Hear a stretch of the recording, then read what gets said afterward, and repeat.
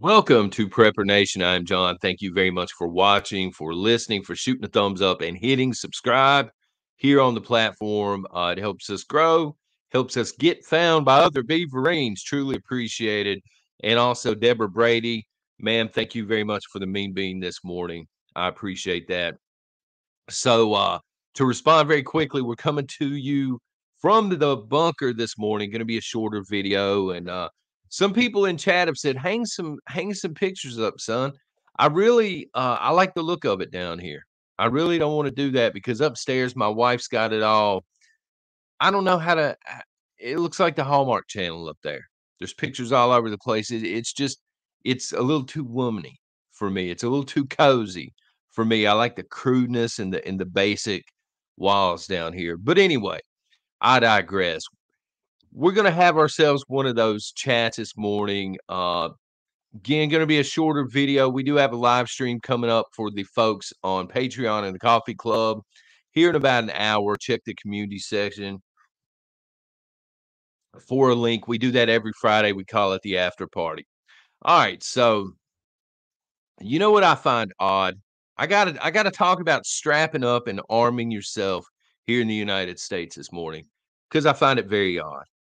As I was sitting around, we got the new House Speaker, and as I predicted earlier last week, I said if this guy becomes House Speaker, he's going to continue, I think, to fund Israel. He's going to continue to fund Ukraine. He's doing just that. He is going to fund Israel, he says at least, by taking the money away from the IRS. You remember all of those armed IRS agents they hired? Well, they're going to be out of a job if he has anything to do about it. That's where the money's coming from there. And with Ukraine, he has hand delivered Joe Biden a list of 10 questions that he wants answered before the money is freed up for Ukraine. And then also, the new House Speaker has attached his own funding bill. I love this. It's the ultimate savage troll, right? He's attached his own funding bill to the Ukrainian aid. And this money would go to fix the border and try and get it under control in the event that it's not too late. But so here's what I don't understand, and here's what I've been thinking about this morning. I find it very odd. The White House, Joe Biden and his administration, they are on record saying we must support Israel. We must support Israel in this war. And we stand by Israel and their right to defend themselves against terror. Again, this is a direct quote from the White House, right? We stand with Israel. They have a right to defend themselves. But going beyond that, Israel has already signed an emergency directive. So Israel wants its citizens armed. And they're saying we need to get firearms into the hands of our citizens as a fail-safe, a just in case, if you will, should the war go sideways and Hamas begin to win the war. Meanwhile, as I just said, we are still supporting Ukraine. And the White House is on record saying they stand with Zelensky in Ukraine. They support Ukraine's ability to defend its national sovereignty. They have their own country. We need to respect Ukraine's borders. Therefore, we're going to send crazy amounts of money in order to help them with this. Along with that, yet again, Zelensky has all but demanded that every citizen in Ukraine must be armed. He wants a citizen army again as a fail-safe just in case Russia were to steamroll them. And then finally, looking at Taiwan, which there's nothing going on there just yet, but I do think it's the next flashpoint.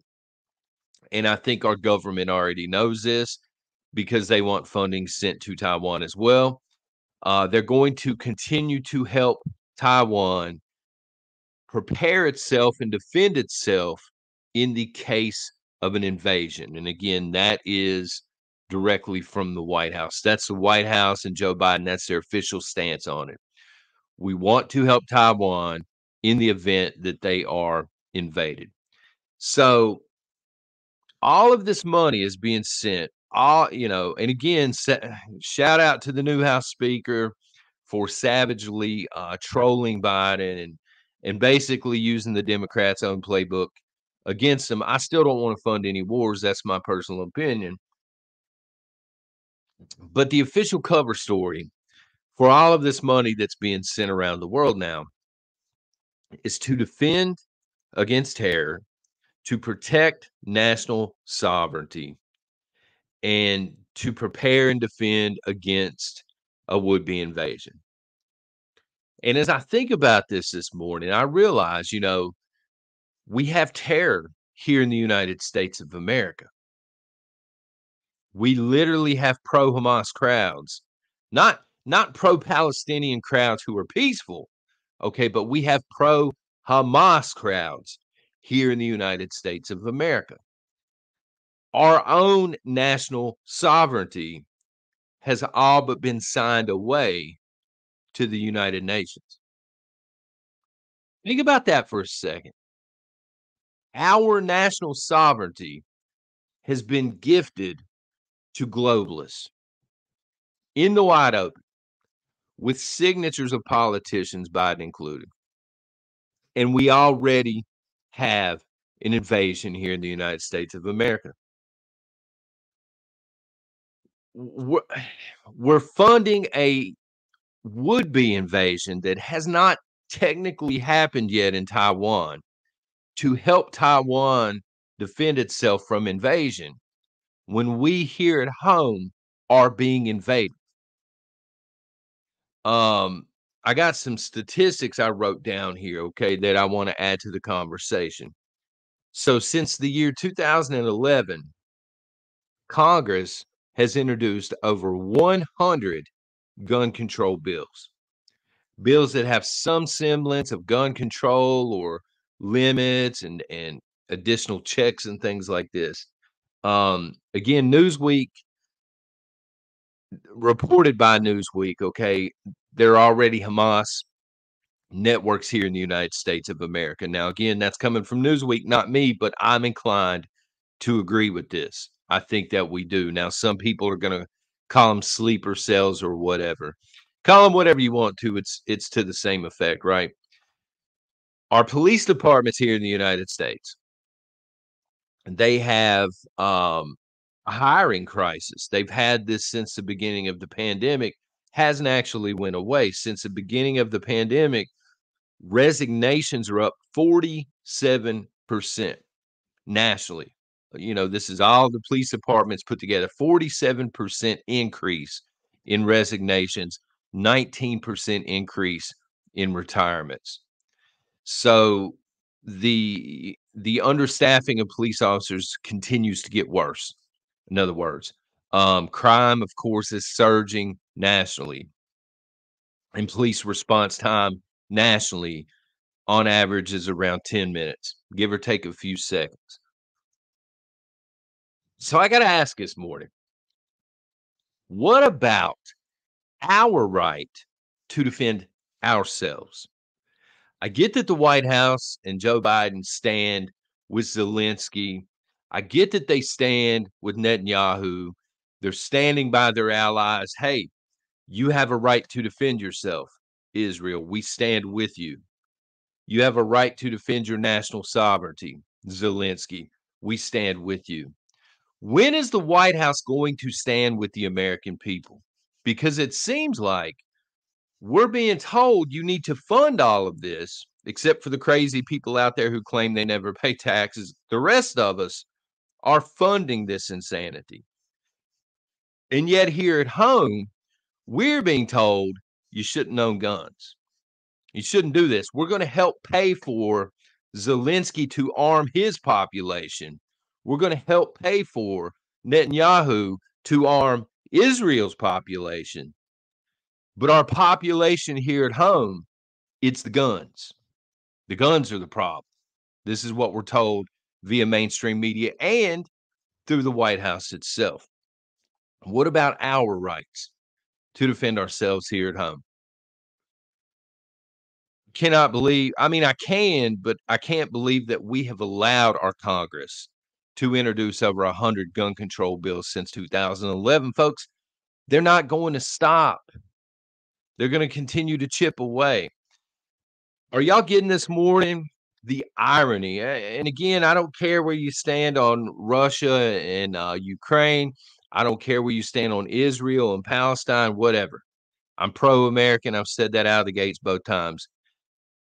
But do you get the irony of paying for other countries to defend their national sovereignty while we're being overrun at the southern border? Are y'all getting that?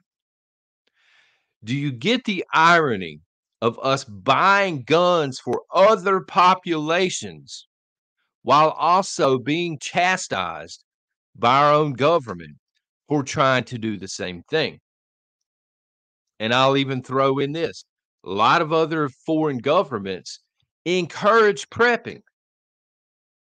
They will put out all kinds of memos and strategic prepping plans and how to prep for certain things. And I mean, we have that to a degree. I mean, FEMA's got a few out there and stuff like this, but we're constantly told in the media it's bad. Shouldn't be prepping. Preppers are considered to be hoarders here in the United States of America. And I'm sure there are a few people that are hoarders, but most people just want to be prepared. Why do we get forced to pay for everything and live by a different set of rules? To me, this sucks. This is what's on my mind this morning. The irony is unreal, if I'm being honest with you. Can you imagine a world where Ukraine is paying for us and our government is encouraging us to be armed at all times? And Zelensky is mailing us billions of dollars, or Netanyahu mailing us billions of taxpayer dollars from over there. Can you imagine that world? Because I don't see it happening. So I don't understand how it works one way but not the other, but I digress. There was an article, it's about a year old now. It was posted online. It's the Scientific American for anybody that's interested. But the article's headline is this: "The science is clear. Gun control saves lives." End quote. And I want to kind of wrap things up here. Again, I'll read that headline. "The science is clear and gun control saves lives."